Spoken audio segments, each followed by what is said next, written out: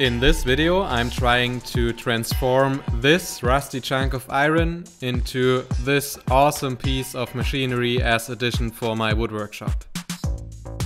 Well, it starts where it used to live the last 100 years. The switch of this planer was mounted to the wall, so disconnecting it from power was not as simple as pulling a plug. To be able to move this beast, we needed to take the biggest things apart. So we took off the two tables, the motor and also some wheels and stuff to get it a little smaller to make it fit through the door. With the help of these steel tubes and the pallet jack, we could lift it like a bridge to put the pallet underneath. With it on a pallet it was now pretty easy to move around, so we just had it to get into the horse trailer, which we used to transport it to my workshop. A horse trailer is pretty good for transporting such heavy equipment, as you can use the hatchback of it as a ramp to get it into the trailer. So the old space was empty, and in my shop was waiting a whole lot of work to be done. To properly rebuild the whole machine, I have to take apart everything to the last screw. That means like 1,000 parts.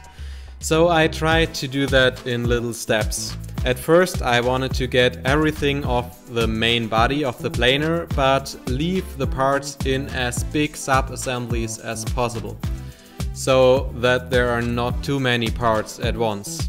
So then I could start cleaning and repainting the main body of the planer first, and then do it in little steps, sub-assembly by sub-assembly, disassembling it, cleaning all the parts, assembling it, putting it back onto the body of the planer. This is actually the first proper job for my newly built gantry crane that I really couldn't do without it. Well, here on the pictures, the cutter block doesn't look that heavy, but fully assembled like this, there was no way on lifting it on my own. So without the gantry crane, I wouldn't have been able to pull it off the main body.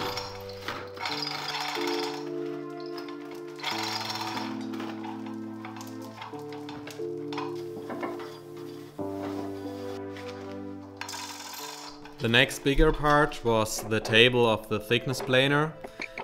This already was hard to move with all the handles attached, but now I only had this little gear to turn it up. So to make it a little easier, I lifted the whole planer, or what's left over of it, and then lowered the body instead of lifting the table with this gear. That worked pretty good, just took a while.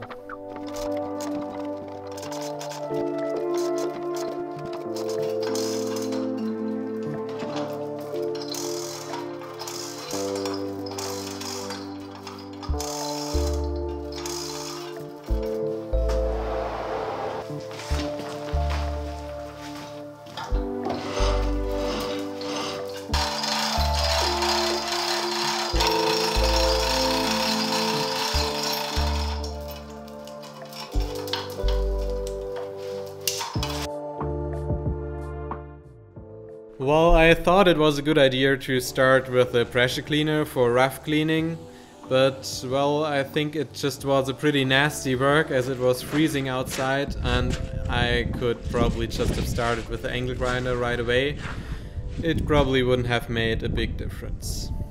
Of course, I immediately dried it afterwards, so it won't rust on the blank surfaces, and I used also compressed air in all the holes and threads I can reach. To get rid of the rest of the dirt, I used wire wheels and these cleaning discs on my angle grinder. These cleaning discs are very good on smooth surfaces, just on rough surfaces they use up way too fast for their price, so there I always used the wire wheels instead.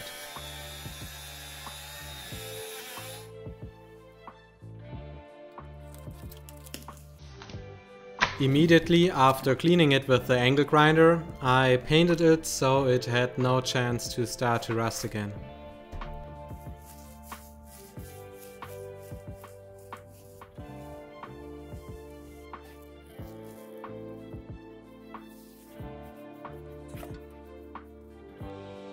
100 years ago, the people were probably a little smaller, or at least the work height was lower, so I added these wooden blocks to make it a little more convenient nowadays.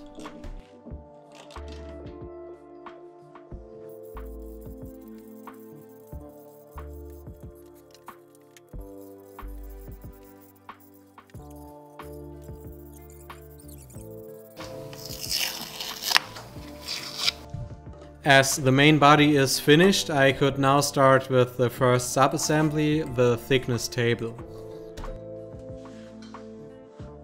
So I took this apart as well before I started cleaning all the parts.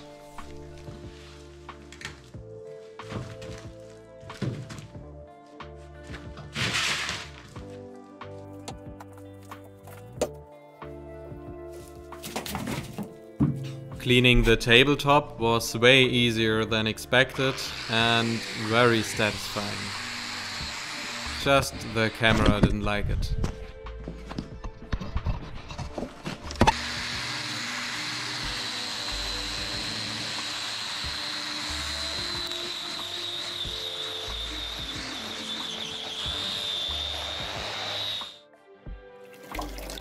To clean all the smaller parts, I came up with a 6-step method.